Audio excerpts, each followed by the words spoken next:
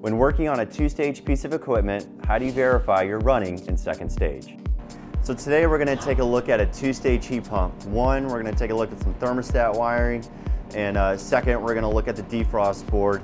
There's a little digital display on our defrost board that tells you a few things. One, whether you're in heating mode or cooling mode, and also what stage you're in.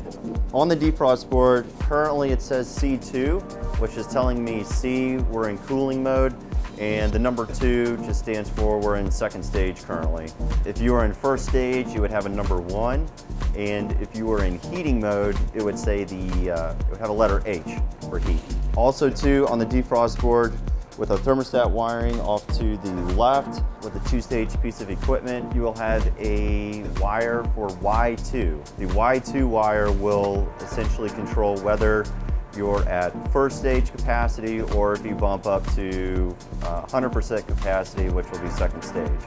One easy way to know whether you're in first or second stage is just by the digital display and seeing what mode you're in. If you have an older piece of equipment that may not have this display, what you can do is take your Y2 wire, and if you think you have the thermostat calling for second stage, what you can do is just unwire nut this, basically remove it from your Y2 wire.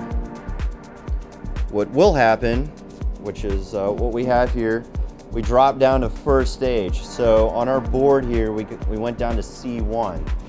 The second way that you can determine whether you're in first or second stage is to take an amp draw on your unit. And what you can do is just grab a wire from your disconnect coming into your unit. You'll take a clamp amp meter. So currently we're running about 4.6 amps in first stage. So reconnect your Y2 thermostat wire that's coming from inside. What should happen is that our amp draw is going to increase. So two things, your compressor is going to go up and your condenser fan motor is going to ramp up when you get into second stage. The sure way or the electrical way is to know with the clamp amp meter, take an amp reading in first and in second stage, compare the two numbers. Generally speaking, when you go from second stage down to first stage, your amp draw is going to fall roughly about 30% between the two numbers. So obviously that would also depend on ambient temperature, load conditions, that kind of stuff, but generally speaking, it's a 30% difference between first and second stage. So again, that's an easy way to determine whether you're in first or second stage.